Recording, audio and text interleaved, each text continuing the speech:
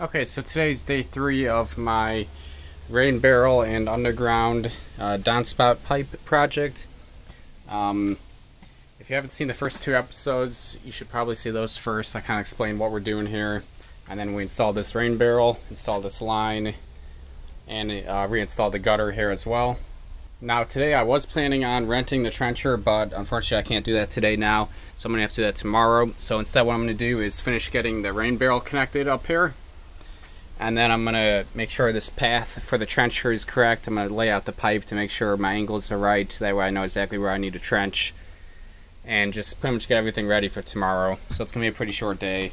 So I think I'm going to start by digging around here to kind of figure out where the main pipe's going to come down here for the downspout and go underneath ground.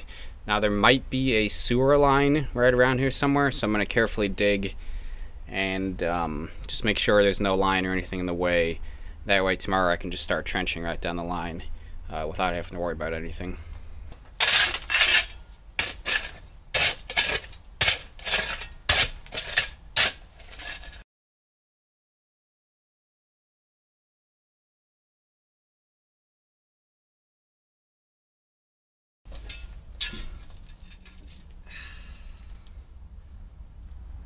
This was most definitely mine.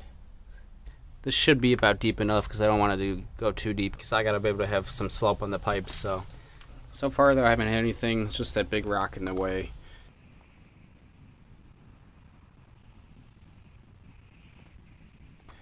Alright, so I've gone ahead and marked my line where I plan on trenching. As you can see, it comes right down here.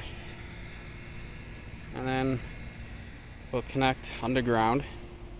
So right here is where the underground pipe terminates for the rest of the gutters, and then that comes straight out like so, straight this way, and it just goes straight up.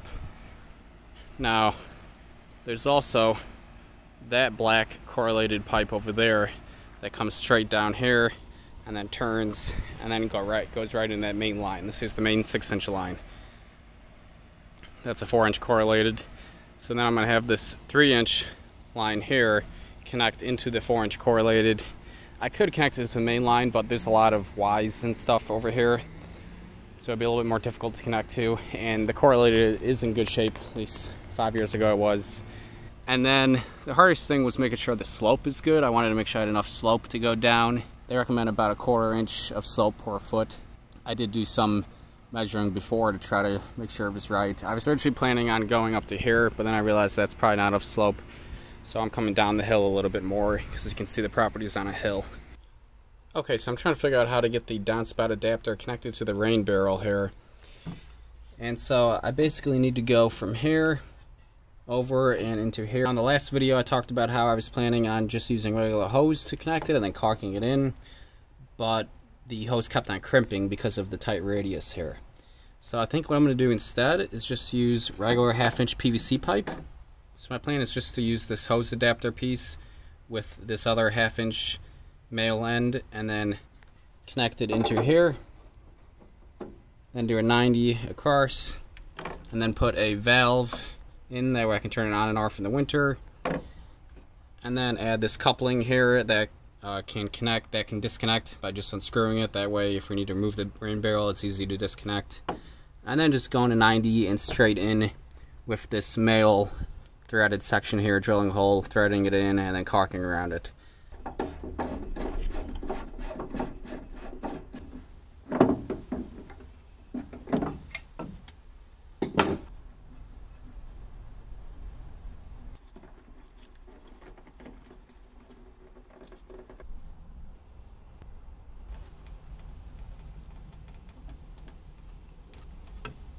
Okay, the rain barrel is connected to the downspout attachment now. Gotta go through here. I can turn this valve on and off in the winter to disconnect it. Got this piece here if I need to disconnect this from this, that way I can move the barrel out. And yeah, that's it. The rain barrel's all done. Looks good. Now to be honest, I probably didn't need to glue all these joints.